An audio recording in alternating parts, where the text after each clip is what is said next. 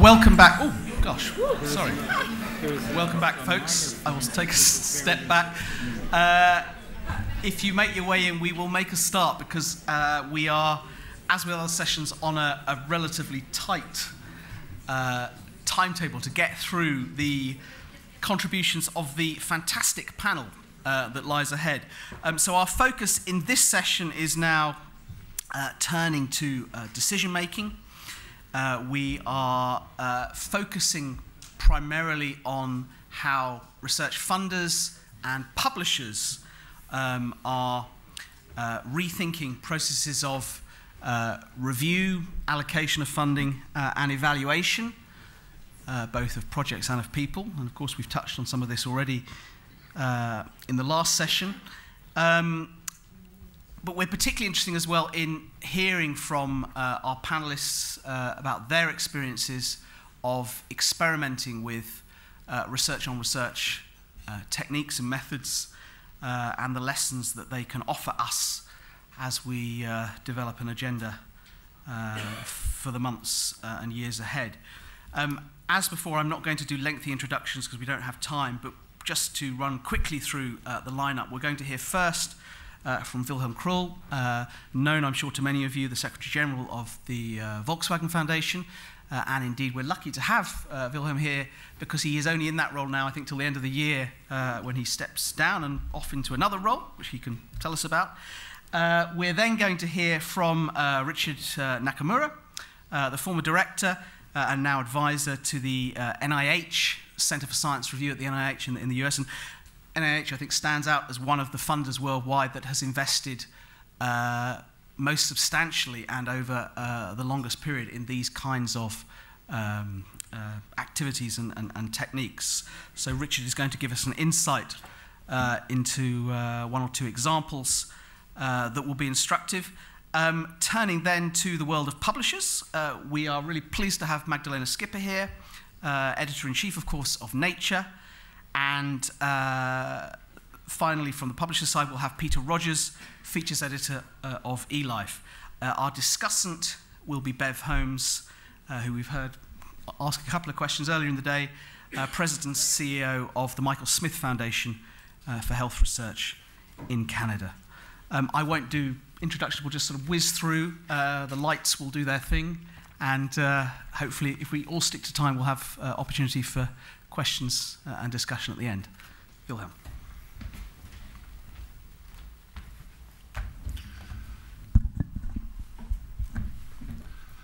Well, thank you very much, James, for the introduction, and also to you, Janetje, for inviting us all along. I think this was a wonderful day so far, so perhaps I can only spoil it by talking about practices of research funding.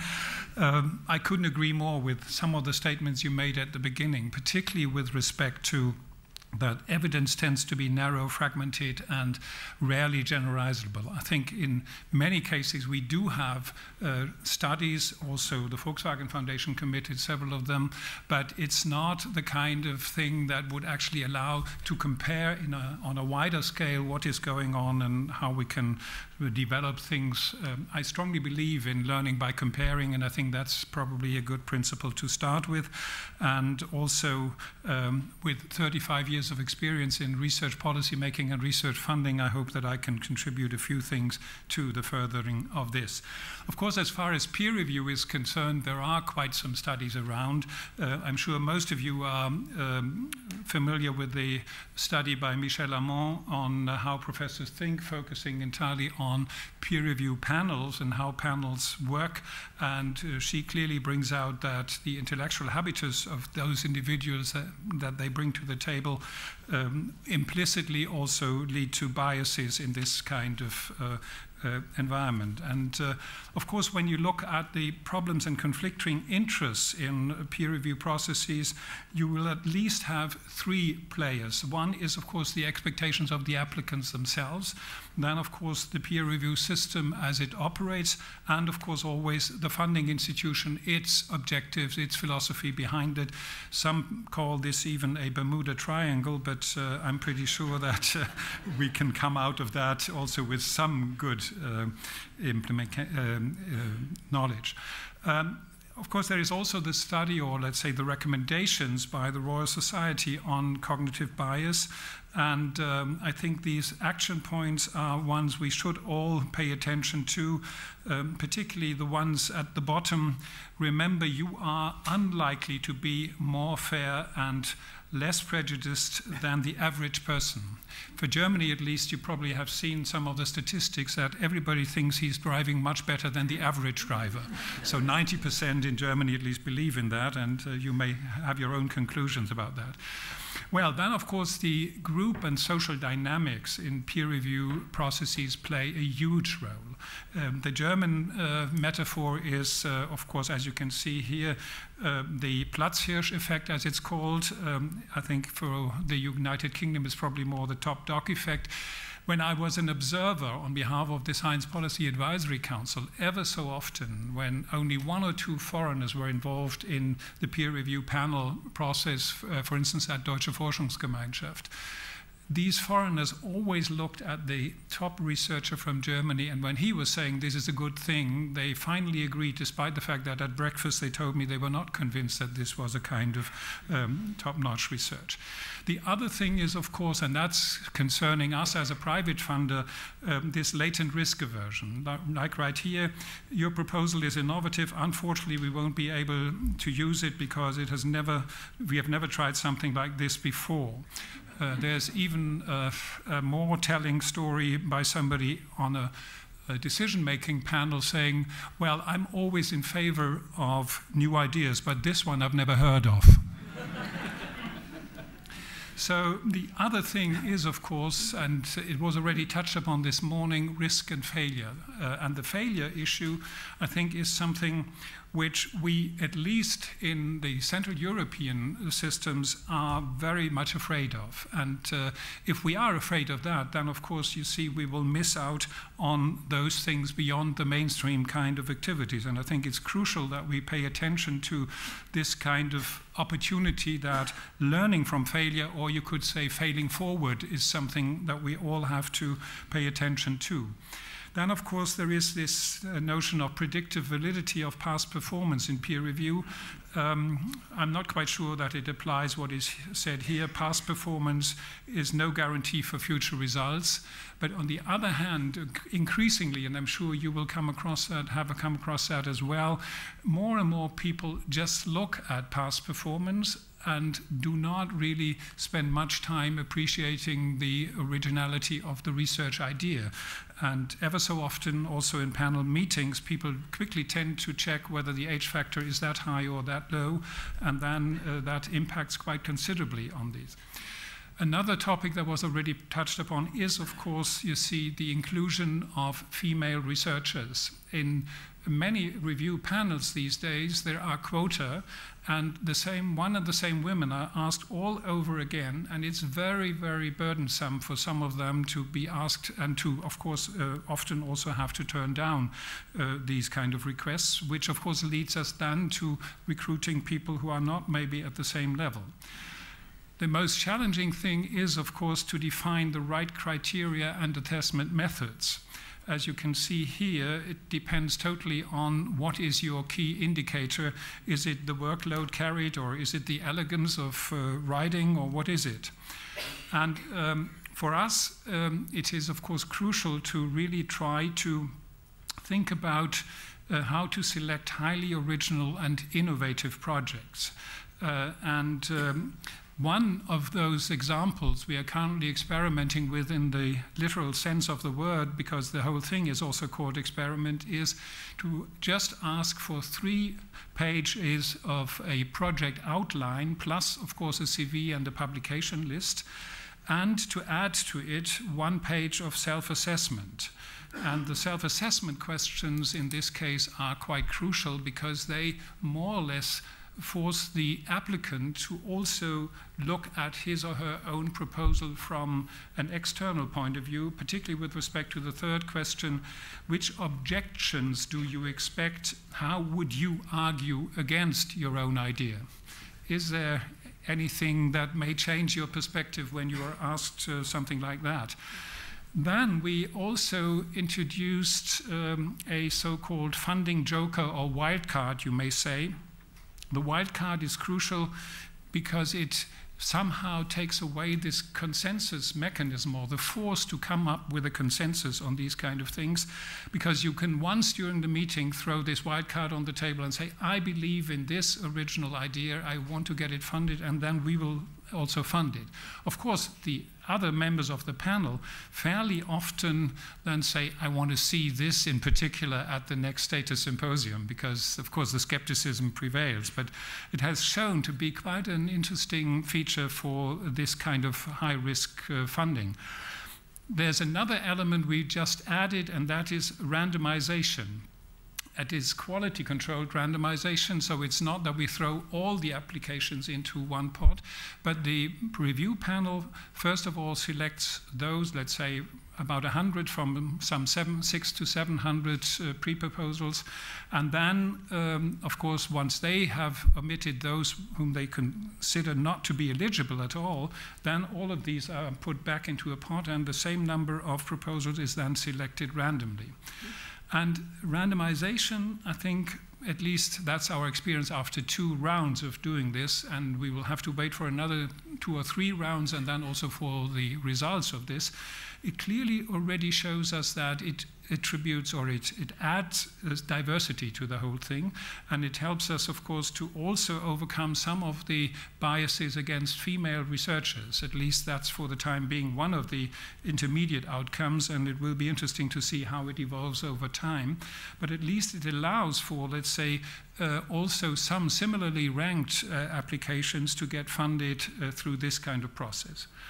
A very different approach is the one we take for the so-called Freigeist fellowships. These are fellowships equivalent to the ERC junior grants, so people can get up to 2 million euros for 6 to 8 years and can then pursue their own research. For this, we realize that it's essential to build a kind of Freigeist collegium, you may call it, or a college, where we have then, let's say, a certain number of people who are also, or who have demonstrated in their own way of doing research, that they are open-minded also to unusual or off-the-beaten-track kind of activities. And one of the motivations is, of course, also that the individual assessments these days, when you talk to colleagues from other research councils or research organizations, you often have to ask 5 or 6 in order to get one response, unless you see to it that you create a higher commitment of those people who are actually supporting you. And for Freigeist, we have also introduced something new. I don't know whether you can see it down here. How confident do you feel about your assessment of this application? So that people can actually also on a scale say, I'm quite confident, or I'm not really an expert in the field. And fairly often those that are not experts are more enthusiastic about the proposal than those who are close to the area. Well, in more and more programs, we have introduced 2-step selection processes. That is, of course, due to the expansion of project-based funding in almost every European country. For instance, in Germany, many universities these days have even exceeded the 60-40 relation, which was once proposed in a study by the Swedish Academy of Sciences. It was Gunnar Öquist and Mats Benner, and I think Mats Benner is even in the room somewhere.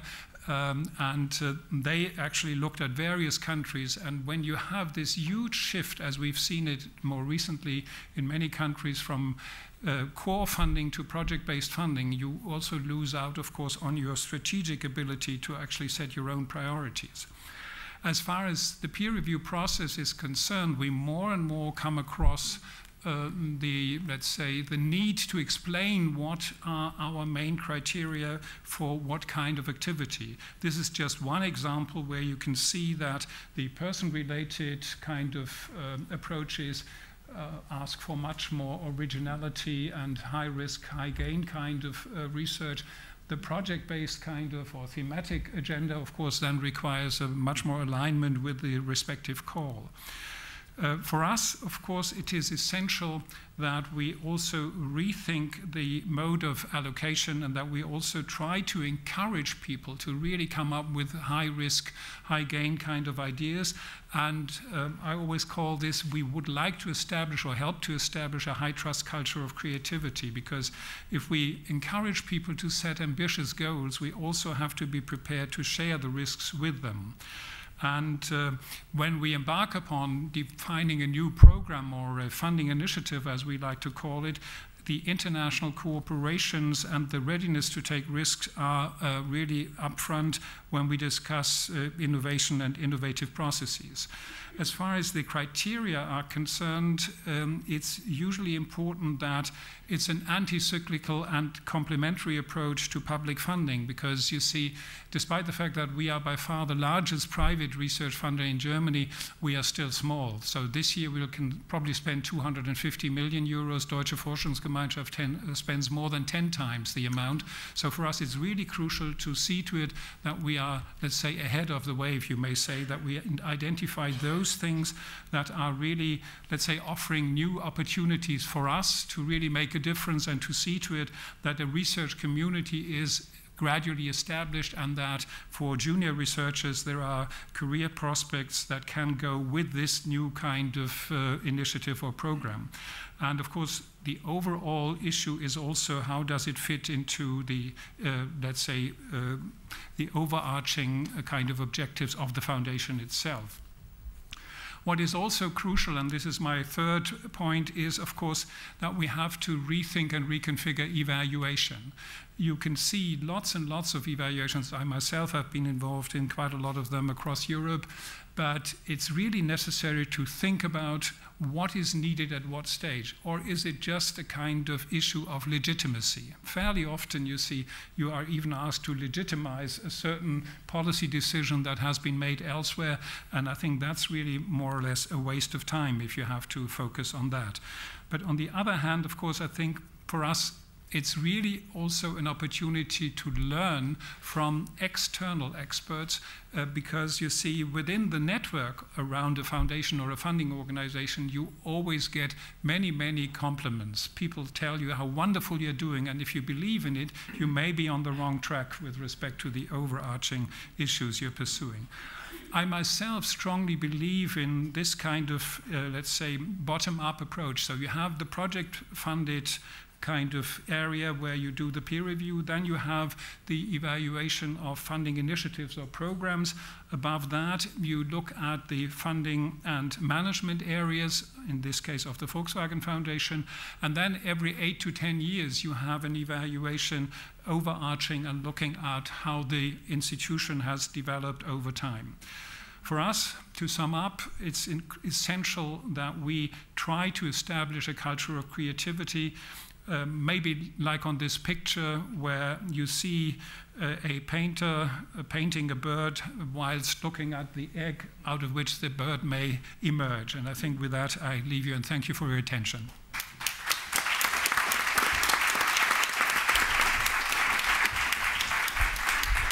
Wilhelm, thank you for that fantastic overview, and bang on time as well, so double thanks. We're going to hear now from Richard.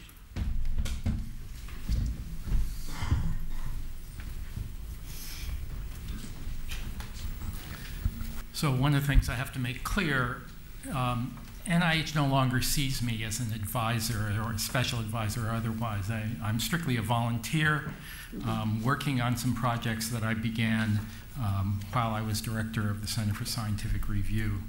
So my title is retired. Just for a little bit of background information, the Center of Scientific Review at NIH is the gateway for all grant applications to NIH. We reviewed about, under my purview, 75% of NIH grant applications. It has 500 employees. It has a very large budget. And NIH spends over $30 billion per year on research, 25 billion of which is on research evaluated through peer review. So this is a very economically important activity for NIH.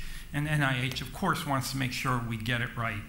So if the goal is to have grant funding resources maximally advance knowledge of living systems and increase ability to understand and treat disorders, then finding the most productive and efficient methods to allocate resources to achieve that goal is important.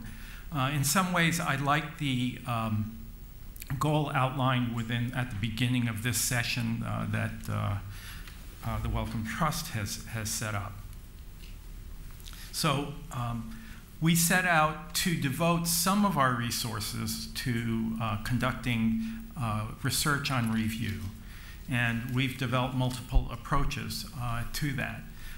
We really dislike bibliometric measures, so I tried to avoid that to the extent possible, but some people at NIH preferred that we at least compare our performance against bibliometric measures as well.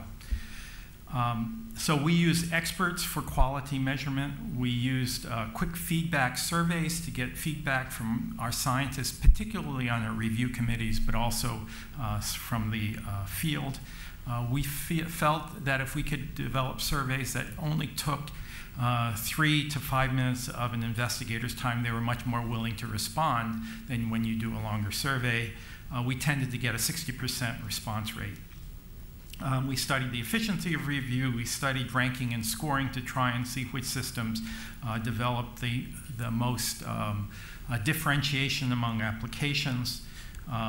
We assessed fairness and reliability in peer review. We looked at possibility of review alternatives. There's change going on within review itself. And we wanted to minimize burden of the review process. So I'm going to give an example of a study that we have done. It's not finished. The results are under embargo, so I will hint at the results.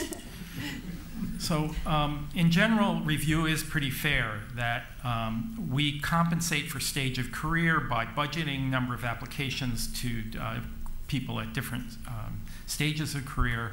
It's pretty fair on gender. At least we have equal success rates for women and men. You can see some fine detail problems within that, but it's not bad. We control success rates across fields of science. I'll get to race and ethnicity. We reviewers feel that they do a great job. There were concerns about the possibility of reviewer bias, which especially came out when the Ginther et al. Study came out in 2011, which was just as I took over at the Center for Scientific Review. What that revealed was it looked at success rates across underrepresented or well-represented minority populations compared to white scientists. And these were the general results. So groups other than whites had slightly lower success rates. Latino scientists were just off of other white scientists. Asians were at about 90% of the overall success rate of white scientists. The study said that there was about, I think, a 12 or 13% difference in success rates of African American and white scientists. What that translated to in success rate was that African Americans received awards at 55% of the rate of whites, almost half. When that data came out, it was immediately seen that this was a major problem for NIH because it suggested, as in many other aspects of American society, African Americans were being discriminated against inappropriately. So one of the key things I was asked to do was to look at different ways we could evaluate this and see if we can determine the reasons for this. We have done a number of different studies to try and analyze them right now. Major one is trapped in review. This one has not been written yet, so I can only hint at the results. So this is an anonymizing study, this was a hunt for bias. So the principle behind the study was if we took a set of applications from white and African American and other scientists. So we were looking for the possibility of bias based on race, based on gender, based on institutional reputation, and career stage. So, but the primary examination was for race. And because we knew we had a major problem there, and we were looking at the following. So if racial disparities in grant funding exist, African American award rates much lower than whites. Other biases were expected, and this is gender, stage of career, et cetera. The average preliminary overall impact scores account for variance and final scores. There is data which we have not yet published but are planning to publish that shows that account for the full award disparity. So the decision to make an award does not affect the proportion of African Americans versus whites. That is completely determined by the preliminary impact scores.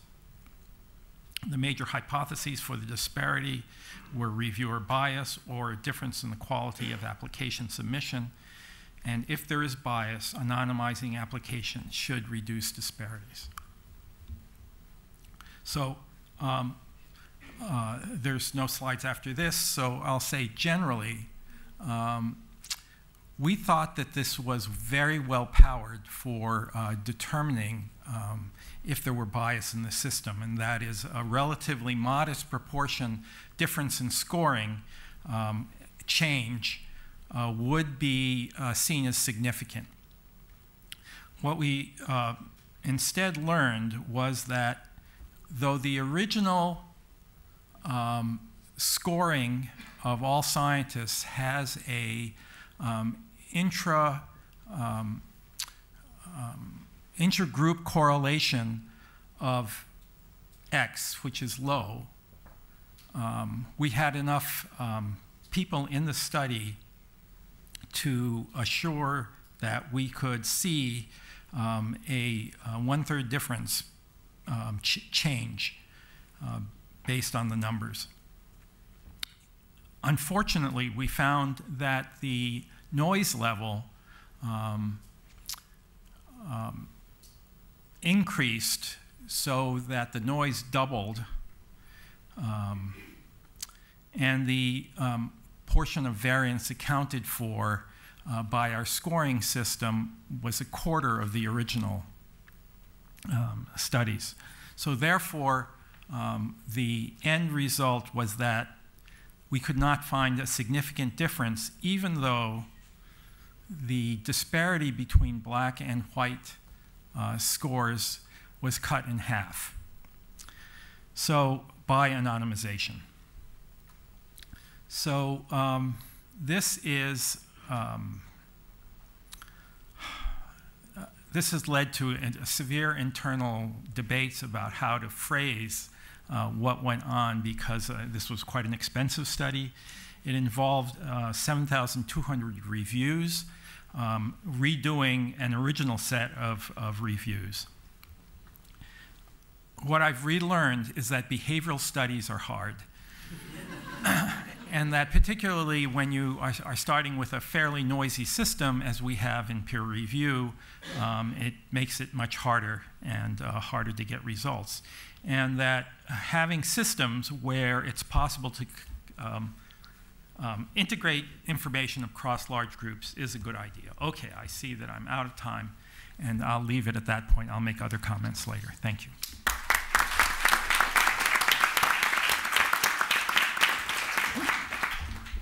Richard, thank you. Really fascinating case study. And hopefully we'll have time to come back to you, I'm sure, with questions. So we've heard from two funders, Volkswagen and NIH. We're now turning to a perspective from the world of publishers, and where better to start than with the editor of Nature. Hello, everyone. Thank you very much. Hello, everyone. I'm Magdalena Skipper, Editor-in-Chief of Nature, and there's a little voice in my head which says, forget this presentation and talk about the meaning of excellence, but I will be disciplined, and it's a race against time. And I just finished my talk. So I will talk about really our experiments and trials. Yes? The thing is swapped around. Oh. I'm sorry. I have no notes, as you can see. That's better, thank you. It's going to have to stay like that. Okay, all right, that's fine. So I will talk about our experiments and trials and then what we have learned from them to implement on our journals. And I will really focus on three things: peer review, research integrity, and research culture. But I can also argue that all three of them could be under this umbrella of research culture. Actually, in my mind, they all fit together. So just a little bit of a historical overview about keys of experimentation that we've done at Nature and Nature research journals with regards to peer review. We all know that the system kind of works, it's imperfect, but we're all looking for something that may be better than the current system, and we haven't really quite found it. Well, you may not know that Nature started experimenting very early on. And so you see over on the right-hand side of the slide that we sort of experiment with open peer review already in 2006. And this was essentially an invitation to our authors to post their papers while we were considering them, to post them on a public pre-publication platform and have them reviewed by the community. And those comments will be taken into consideration by the editors when they came to make the decision. I think we were a little bit ahead of the game, ahead of the time, because this was not very well received by the community, and actually only after 4 months of that particular trial we stopped it. What we much later introduced, in fact, as it says here, in March 2015, was an option on all of the Nature-branded journals to have peer review done as double-blinded. And here there was a really interesting lesson for us, a lesson which, if you're looking on the slide, you'll see in the numbers there, a lesson which told us why we should not introduce double-blind peer review as a blanket requirement on all our papers. You will see that the general uptake has remained very low, but what's really striking here is that the preference for double-blind peer review is really subject area specific. And that's something actually quite interesting that we see as we experiment with different forms of peer review, and I'll come back to this in a minute. Another thing, more recent trial, this time on not within Nature research portfolio, but more broadly in Spring and Nature on BMC journals, we have developed something called In Review, which is essentially a platform which is an author dashboard, but also a pre-publication platform, which allows the authors not only to track the progress of their article, their manuscript, through peer review, but importantly for the purpose of this discussion, it's open for comments from the community, again, for the authors and for the editors to take into consideration. Another type of experiment which we started, in fact, on Nature Communications a few years ago, that was 2016, was what we call transparent peer review. So we refer to this form of review where the review happens in a traditional way. It can be either actually double-blinded or single-blinded, but at the end of the process, we say that if the author agrees, we will publish the referee reports, although anonymously. And again, this was another interesting lesson for us. This was a trial on Nature Communications only, which again showed us that different disciplines within scientific research become ready at different times for that degree of openness. It's really striking, and I bet you, I certainly could not predict which discipline was going to fall where. I am probably not surprised that ecology and evolution is over all the way on the left, but I am a little surprised to see atomic particle and theoretical physics all the way to the right, considering that this was one of the first communities which embraced preprint. So they're quite interesting lessons. And again, because of this variety across disciplines, we have not made this a mandated policy. So as I explained, it's the author who will agree whether their paper will be, when published, will be associated with published reports. Now, another experiment that I will talk to you about in the realm of peer review is our peer recognition within Nature research. This is something we started on Nature itself a few years ago, and again, with consultation with the authors of the paper, we would then approach the reviewers to say, would you like to be by name thanked by us as a journal when the paper is published? And this was actually, we decided to even entertain this option following a survey of our reviewers and authors, and we got some interesting responses. One thing in particular I draw your attention to, which to me is actually very human, is if you look at the top on the left, 78% of respondents to this survey said they felt naming reviewers would result in better written reports, but only 52% would consider being named if given the option. It sounds familiar? I think so. So this is as much, so the only other thing I will say is that now peer review recognition is actually being adopted by other journals within Nature research portfolio, and we're also considering transparent peer review, which I just showed you a couple of seconds ago, also across the journals. So I'll say a few words about research integrity now. And I will start by saying this, that many of us think that scientific, or have a rather preconception, what it is that scientific editors do. And we talk about it quite a lot. What we rarely talk about is the fact that they actually play an important function in publishing innovation and research integrity enhancement. And here I will share with you a couple of examples of exactly just that. So as a result of working with different scientific communities, our editors have developed these reporting checklists. We introduced them first on Nature itself in 2013, and we gradually iterated on these reporting checklists. They started with life sciences only, and subsequently were specifically developed to these fields that you can see over here, so MRI studies, flow cytometry, ChIP-seq, and then solar cells. And quite likely we will be developing others. And of course, each of these checklists continue to be iterated, as I said, as the community develops. I'm really going to run out of time. We do have an interesting independent evaluation, which I'm showing on the right. This was Malcolm MacLeod's study published in 2016, which very nicely actually demonstrated that these reporting checklists were achieving something, and also very interestingly, the authors themselves who used those checklists at least once said that they would use them again, even when designing new studies, not necessarily submitting papers to our journals. So this is what they look like.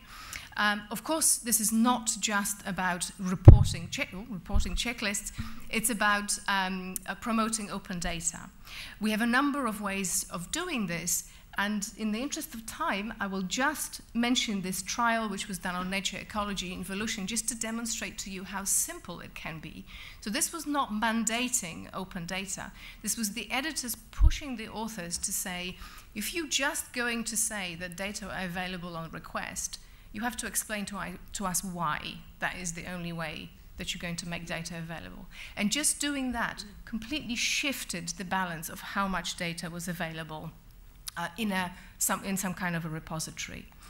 I will skip over this, but Springer Nature has research data support, which supports researchers who themselves are perhaps not so savvy in how to manage the data in terms of preparing them for public access and sharing. And we must not forget this, that not everybody is as savvy as we are in this audience. Sharing data, of course, is not the only thing that we're interested in. Sharing code and materials is also another aspect. And I'll just mention the panel which I'm showing at the bottom.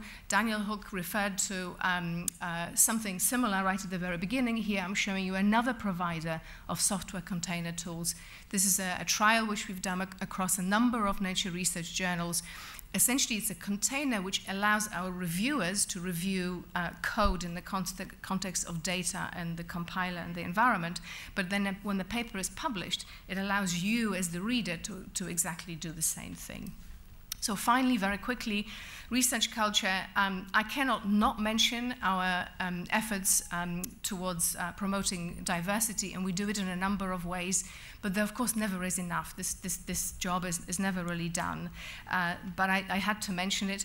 One other thing, and this really pertains to that evaluation of excellence, and this really rings true when you think about what Jeremy Farrar wrote about the emphasis of what is the outcome of research as opposed to how it's done. Registered reports is a format in which we have become very interested. Nature Human Behavior is the only journal within Nature Research portfolio at the moment which offers that format, but there are a number of other journals within Springer Nature that do. And this is exactly the kind of format which will surface excellence in the how and not the what at the end. So I'll just finish by saying that all of this experimenting, these trials, and subsequent implementation is, of course, designed to take us towards this culture of transparency, collaboration, and sharing. And I will stop here. Thank you.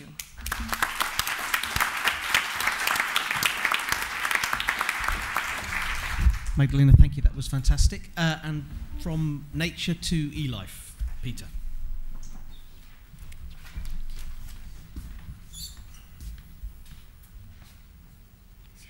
Okay, thank you very much for the invitation. I'd just like to start by acknowledging that eLife is funded by Wellcome and Howard Hughes and Max Planck and the Wallenberg Foundation. So I'm going to talk a bit about peer review at eLife and a bit like Magdalena, some experiments we've done and some data when we've looked into our own processes, and then tell you how we are in the process of acting on what we found. And if I have time, which I may not, I'll mention some meta-research we've actually published, which I found interesting as well. So, oops, that's a bit far. eLife, we peer review roughly 30% of the submissions that we receive. The other 70% are returned to authors without peer review. They're sent to referees, the referees report, and that's when the sort of what's different about the eLife peer review process kicks in. On a typical journal, when the last report comes in, the editor will read all the reports and make a decision and send it back to the authors, and it'll be up to them to interpret the decision, revise their manuscript accordingly, and resubmit. And the whole process might be repeated again. It'll be reviewed, it'll be sent back to the referees to be revised. We want to sort of try and cut through that process of lots of revision.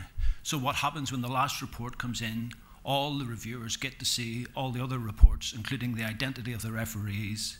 They have a discussion, and basically a couple of things can happen. If they think the results are interesting, the methods are robust, and we would like to publish the paper, the reviewers have a discussion and decide what revisions are needed to stand up the central conclusions in the paper. And they will be sent to them in a decision letter. That letter won't include all the referee reports, so it'll mean there are criticisms of the paper made by the referees which are not sent to the authors because it's felt that those are sort of extra experiments are not necessary to make the paper stand up in its own right. If the paper is not so good, it'll just be rejected. Then the revision comes in, and the idea is that the reviewing editor, the person who's sort of handling this whole process, will read the response, and if he or she feels that the paper's been revised adequately, it'll just be accepted. And roughly 3/4 of our papers are accepted at that without further review. And then when the paper's published, we publish the decision letter and the author response. And if the, so that's for every paper. And if the referees agree, we publish their names as well. And roughly 1/3 of them agree to have their names published.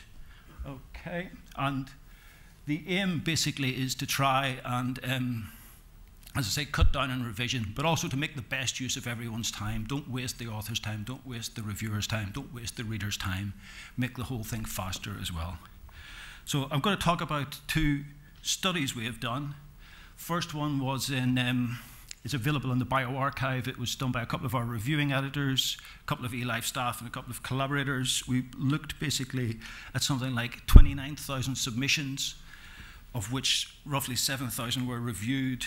And the people doing, they had access to all the information that we had, and they just went and looked and interrogated our process as fully as they could. The main outcomes, sadly, won't surprise you. So the outcomes are more favorable to male authors. The overall accept rate was 15.6% for men, last authors 13.8% for women. That was a statistically significant difference. It was the same story for last authors and corresponding authors, but notably not for first authors. So that's slightly encouraging. Similar, we found that outcomes are more favorable for authors from North America and Europe. No surprise there. We also looked at the makeup of what were called gatekeepers, so that's editors and reviewers, and we found that those two groups, men and people from North America and Europe, were overrepresented compared to our authors. So that wasn't much of a surprise. The one thing, so I should say this is an absolutely enormous paper, 61 pages of it on bioarchive, currently going through review at PLOS Biology.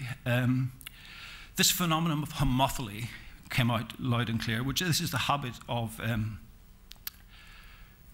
basically gatekeepers to prefer manuscripts from authors who are like them. So male referees prefer papers from male authors, female referees prefer papers from female authors, authors from country X referees from country X prefer papers from country X. So this is actually, sorry, I'm just constantly taking off and on my glasses. As you can see there, 50, if you take a case of an all-male reviewer team and a paper from male last authors, this was the accept rate after the initial triage stage. So it was, again, it was significantly higher for male last authors than female last authors. And when there was a mixed gender review team, the whole situation was much fairer to everyone concerned. The geographic homophily, if one of the reviewers and the last author were from the same country, the accept rate was much higher as well than if they weren't. So the second trial we did was different in the sense that we give authors a chance to basically submit your paper if the senior editor is making a decision on whether we review it or not, agree to get it reviewed. We promise to publish it. It's up to you to respond to the referee reports as you see fit, but we will publish the revised paper, we will publish the decision letter and the reports, we'll publish your response, and we'll also publish an assessment from the editor as to how your revision addresses the concerns raised in the original reports. And those sort of assessments could be everything addressed, everything except a few minor issues addressed, or actually major issues remain. So we're still, we offered people, we run this trial for about 2 months, roughly 300 people opted in, 600 opted out. I should stress there was no randomization, there was no blinding, so that sort of limits the conclusions we can draw. We're still analyzing the data. We've published a few blog posts on it that you can find on our website. And if the first study I mentioned really showed, gender bias and geographic bias was at play, this showed that career stage bias was at play as well. That wasn't something we looked at in the first study because we didn't have that data in our system. And we actually saw this career stage bias in the control sample, the 600, because we had to study that to see what effect the trial had on those papers. So what are we doing about this? Well, the obvious thing is to improve the diversity of our editorial boards. Our board of reviewing editors was about 430 of them. It's currently 68% male. We're doing our best to get it down to 60% by the end of this year with a goal of having it 50-50 in the long term. We're also trying to improve the geographical diversity, trying to improve the career stage diversity. We're changing some of the language in emails that go to editors and reviewers, warning them about how bias is there, even if they think it's not there or they're worried about it. We're collecting data on career stage with submissions so we can explore the career stage bias further. We're thinking of exploring blinding in the very early stages of the process. So this is a bit anathema to eLife because everything should be open, but we think the bias is such that it's worth looking at if there's any benefits to blinding. We're going to get someone who's going to look at the natural language processing, apply it to the consultation, and just see. You might think a consultation, reviewers discussing the paper, that's great, but it could be that's a way for bias to get into the process even though it benefits it in lots of other ways. You might have seen from Mike Eisen's tweet, we're looking at publish, review, curate, i.e. everything's a preprint first, and we're also working with other people. So thanks very much.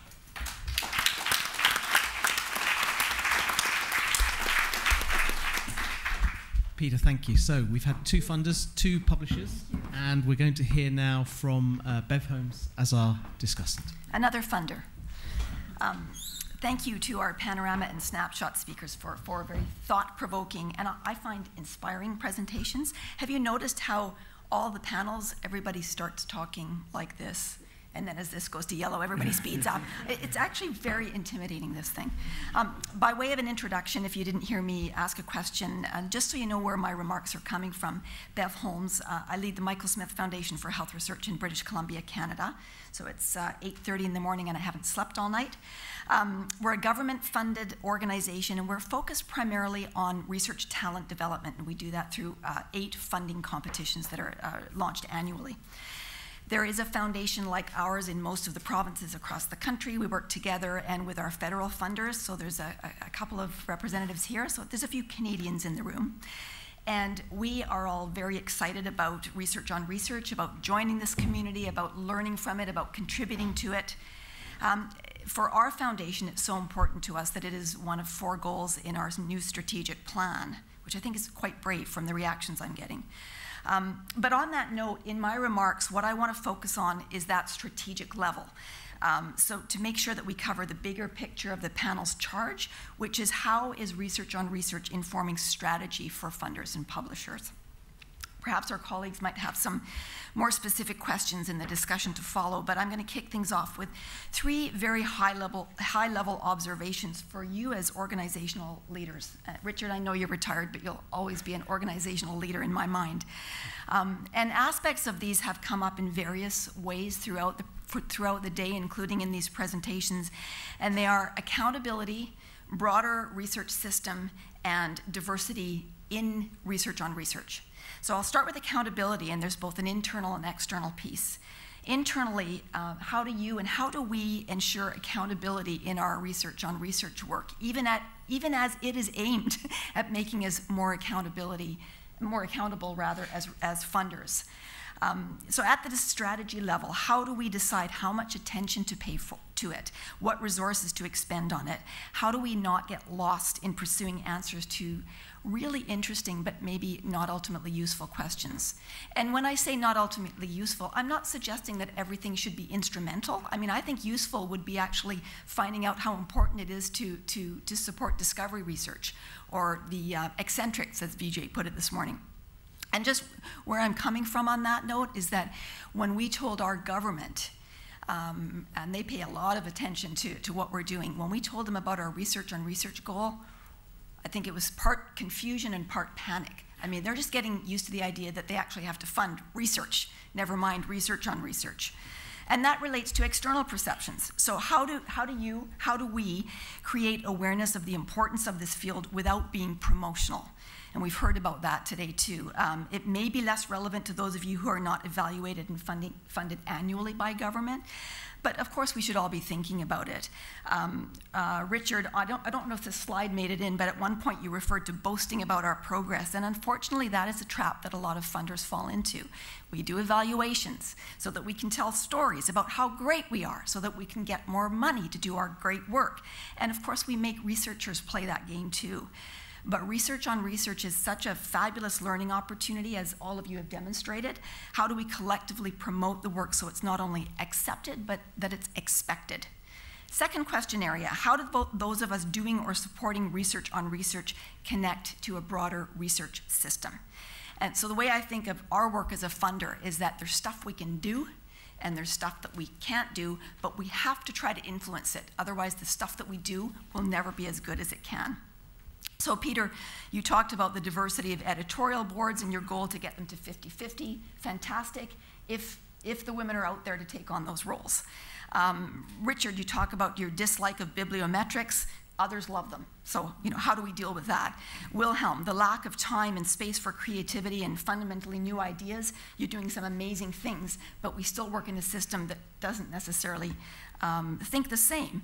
Magdalena, recognizing reviews across your journal, so working within your system. So all the research on research work that you're doing is relevant to your organizations, but also much more broadly relevant, and ultimately your success relies on a bigger system. So I think the Research on Research Institute is a great opportunity to make that happen, but there may be other connections. Does change happen organically, or do we need to shove it a little bit? And the third and final area, I'm still green, a related question came up early in the day. What is the diversity we need in the research on research field itself? Oh, there it goes. How does that happen? So many of us are working on EDI, and we've heard about that in the last panel.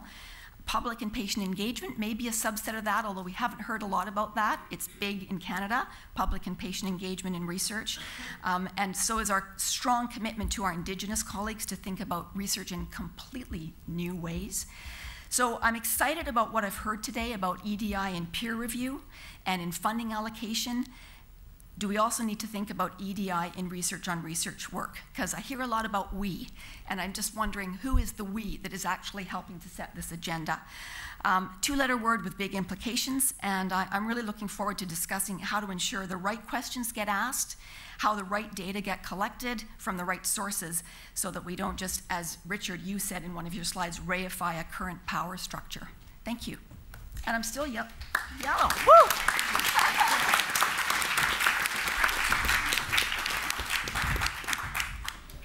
Bev, thank you very much. Fantastic, succinct and insightful summary. We have 15 minutes for some questions and discussion. Probably not a lot to answer all of the questions that Bev has just set us, but as before, if people want to come down and use the mic here, or we do have roving options as well. But let's take a few and get the conversation going in the time we have. So if anyone else wants to, sorry. Yeah, stop. Hi, Theo Bloom from the BMJ, and I want to make a couple of plugs and an endorsement of your final point, I think. Plug number one, the BMJ has been doing trials on peer review and publication bias for something like 20 years, and we do them as randomized controlled trials with the same rigor and the same expectations as we have of the research we publish. And I want to push my publishing colleagues to do the same, and not to call something an experiment when it was a one-armed trial with no control, but to really do proper experiments. And then plug number two is to then take them to the peer review congress, which happens every 4 years. The next one is in 2021. And I know Richard was at the last one, and Nature colleagues and so on, to really try and say we've analysed this stuff properly and we've found conclusions that we can rely on, because it's about time we understood the impact of what we were doing. Thanks. Great, good point. We'd certainly clock the next peer review congress as well. Yes. Thomas Sink here from the Lundbeck Foundation in Copenhagen. Thank you for an excellent session, an excellent day, and this initiative is fantastic. On all the literature I have read about identifying the right grant to support, I think there's all the evidence suggests that the last funded project is as good as the best funded project when you do the scorings. So we're actually not very good at deciding whom to get funded, and I think this is also what was hinted to. And I think this is one of the reasons for what you're doing at and we're doing in Denmark to try to do some other ways to go. But why don't we move faster with this? We have for many years acknowledged that we cannot identify the best as we do it today. But we still keep spending a lot of effort and money on bringing people together and trying to grade and order the application we have. So I just want the funders here, the two funders here, to reflect on what else can we do to get more diversity. That I think was one of your main messages. And then just to Nature, this is more out of curiosity.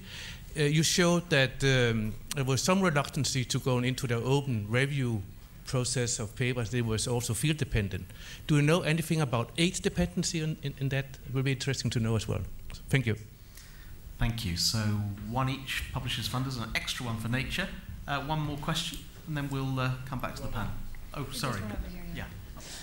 Deborah Kahn from Taylor and Francis. I think this is a great initiative, really, really excited by it.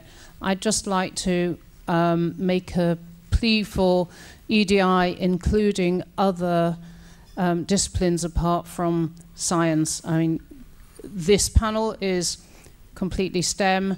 There's been the people who are behind Rory are mainly from biomedical or science backgrounds, and so including humanities, arts, social sciences is going to be really important, and I'd just like to make the plea for that. As someone who works in a politics department, I fully agree.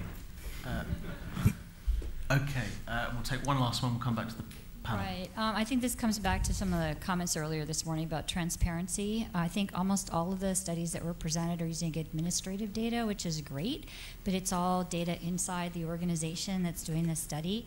And having been someone who was actually on that NIH paper on bias, no one else could do that work. Only contractors have access to the data with specific privileges. So I just kind of want to put a call out there to the funders and to the publishers to the extent that you can, and I know it's not possible to release everything, I get it, I completely get it.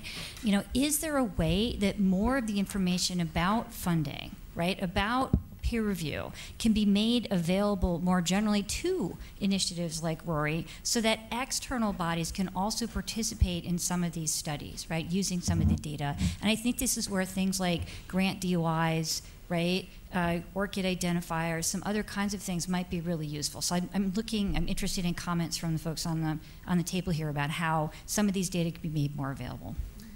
Great, thank you very much. Let's start with the publishers. Magdalena, do you want to kick off and then...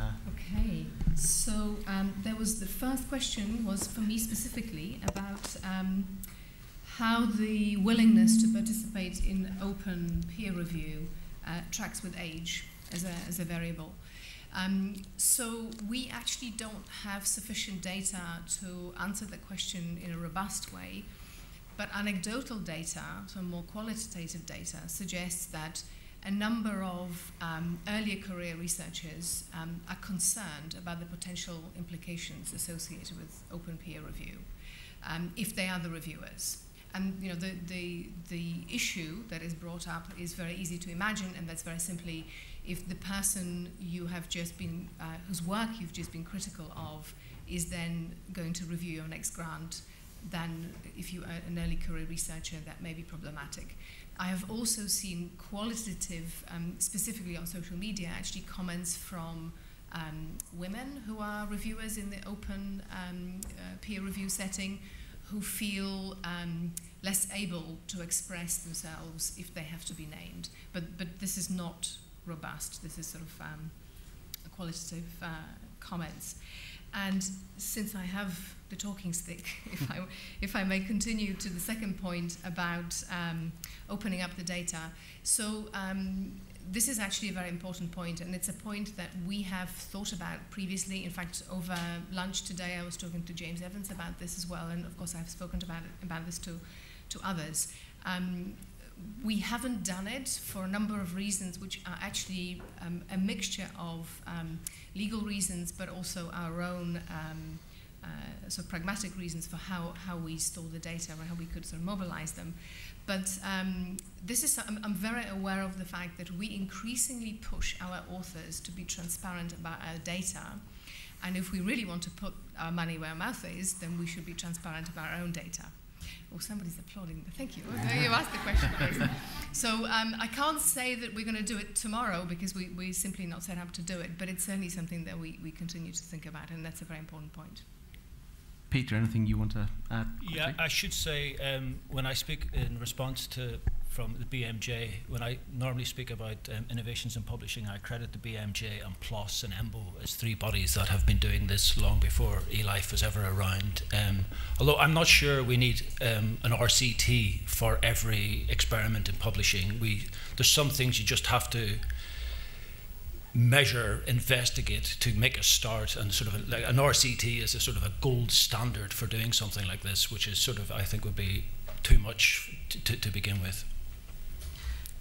Wilhelm, do you want to pick up the point from Taylor and Francis on disciplinary diversity? The STEM bias, I of course should have explained that the Volkswagen Foundation funds about 40% in the humanities and social sciences, and large parts of our programs are dedicated to this.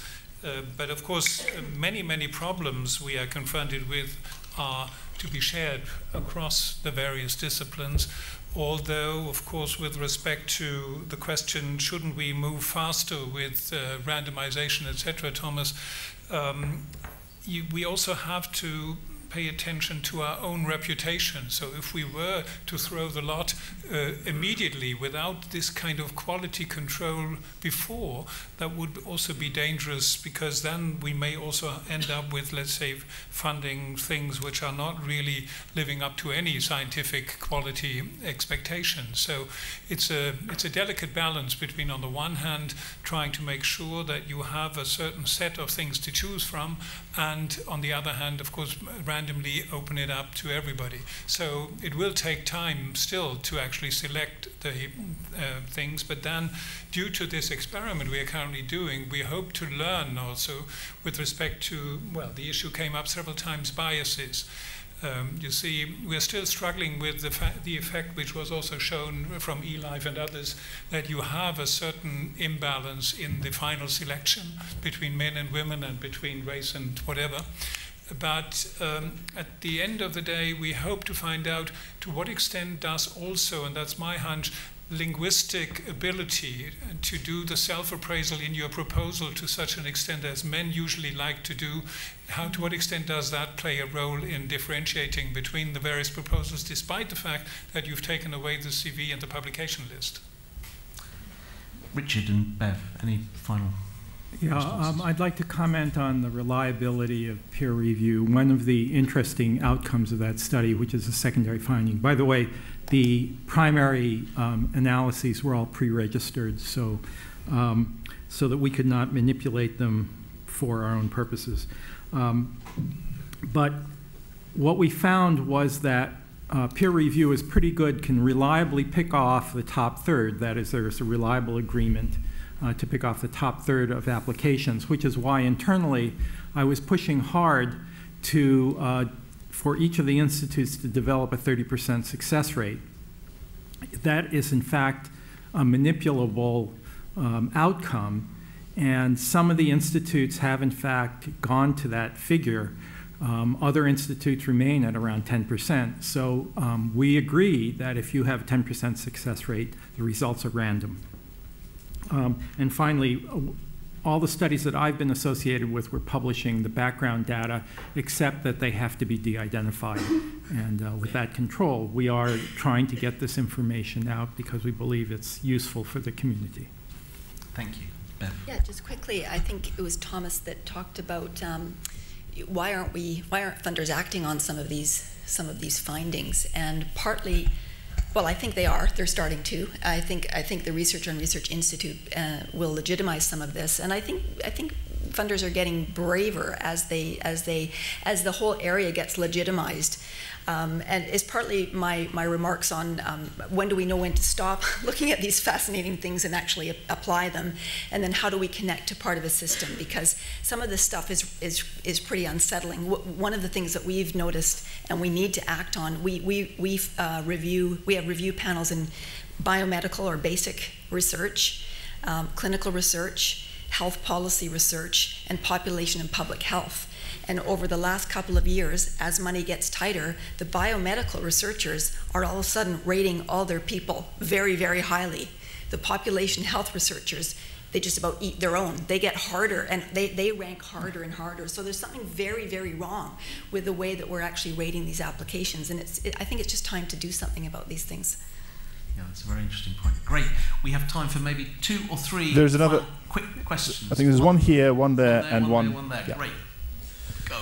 Oh, yeah. I'm Flaminio Squazzoni from the University of Milan in Italy, and I just would like to expand a little bit on one of the previous questions about the access to data, in the sense that it seems to me that there's a very dramatic gap between those agencies or journals or publishers who have data about internal process of peer review and those who ideally are interested to make research on peer review. So what do you think is possible? So it seems to me there's an infrastructure gap. So we'd like to have your opinion about what can be done to make it the sharing of peer review data from journals or from funding agencies a little bit more regular for independent research and scrutiny.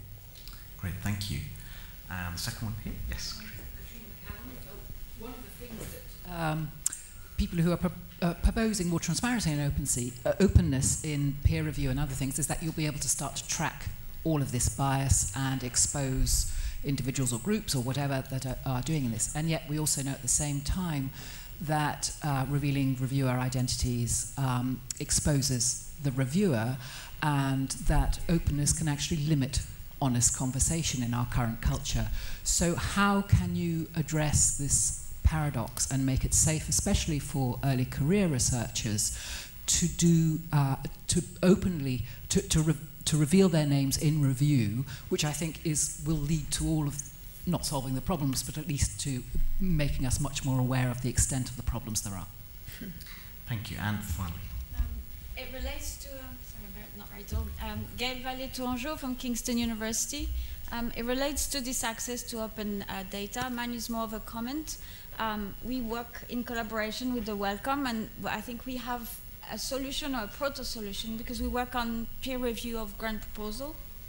But there is a trust that we can establish with researchers if we work together. And so we've established NDAs so that we've bound by that contract that we would not reveal anything about who we talk to, but we can still make things publicly available and we can still access data. And other examples are things like the data brewery for people who do research that involves video data, where anonymity is an issue. They have set up a repository where the data is only accessible to vetted researchers. So researchers who pass a certain cap. So I think Rory, for me, is an opportunity to think about how to make the data semi-open for researchers, not necessarily to the public, but researchers have been vetted. Thank you, thank you. Great. Well, we have 3 minutes left, so 30 seconds from each of you, picking one of those and giving your quick thoughts. We'll start this time with Bev. I am actually going to give my 30 seconds away. Yeah. Spirit of reciprocity. Okay, about the question about reviewer identities, I think in an ideal world, the reviews and the identities of the reviewer would be made public, but if we can only have one, I think it's better to have the review itself. There are mechanisms like Publins where people can somehow get credit for reviews without revealing their identity. I think it's a real shame that people are reluctant to name themselves, especially as it would be in the context of papers that have been published, which you assume they had been positive about. You know, the real worry would be for the papers that are rejected, and as far as I'm aware, there are no plans to reveal the names of reviewers who have been involved in the rejection of papers. Great, Richard. I think that the way we do things in peer review, where reviewers have to expose themselves to other reviewers, really helps control their behavior without exposing their names directly to the applicants. Magdalena? So I'm going to draw your attention, and actually it's almost a recommendation for Rory. So to me there's something interesting in the fact that different disciplines behave in a different way. So we know, you mentioned you from a political sciences department, right? In your field, it's all open or all closed? Which way around is it? In political sciences? What? The review. Closed, yeah. Okay, yeah. So there are disciplines which have adopted one way or another, and even on the slides that I showed, why is it that geologists and environmental and ecological biologists are very happy to have open peer review, transparent peer review, and in my experience, a larger proportion of those researchers automatically sign the reviews regardless of whether these reviews are going to be published or not. And some other disciplines are not willing to do that. Is there something interesting to explore in how these communities are organized? Can we learn something from these groups that naturally tend towards that openness? I think that would be an interesting thing to explore. That's good. finally, Wilhelm. I think there are huge differences between disciplines and on how they actually appreciate peer review processes and how they go about it. For instance, in the social sciences, that's my experience not only in Germany but also in other countries, you see hardly anyone acknowledges his colleagues as the most excellent person. In engineering and in physics, it's a totally different setup. Usually people are very positive about their colleagues, and that already really impacts on the decision making in institutions, because you usually end up with at least one critical review of a social science project, and you have clear-cut decisions or recommendations on life science and natural sciences kind of things. So that's one thing. The other thing is that we experience that people are very proud to put in their CV that they are members of our review panel X, Y, or Z, or that they have been reviewing things for us for quite some time, but very reluctant that we actually openly communicate to the applicant who they were. So that's a huge discrepancy, I think, which we'll have to deal with in due course. Excellent. We've brought the session in on time. Thank you all very much. Thank you. We are now within sight of the end. It's been a long day, lots of rich content, but I'm sure I'm not the only one at this stage who could do with a drink. We're going to hand now seamlessly, without a break, over to our next panel. But as we do that, please join me in clapping out our excellent speakers, Bev Holmes, Peter Rodgers, Richard Nakamura, Magdalena Skipper, and Wilhelm Krull. Thank you.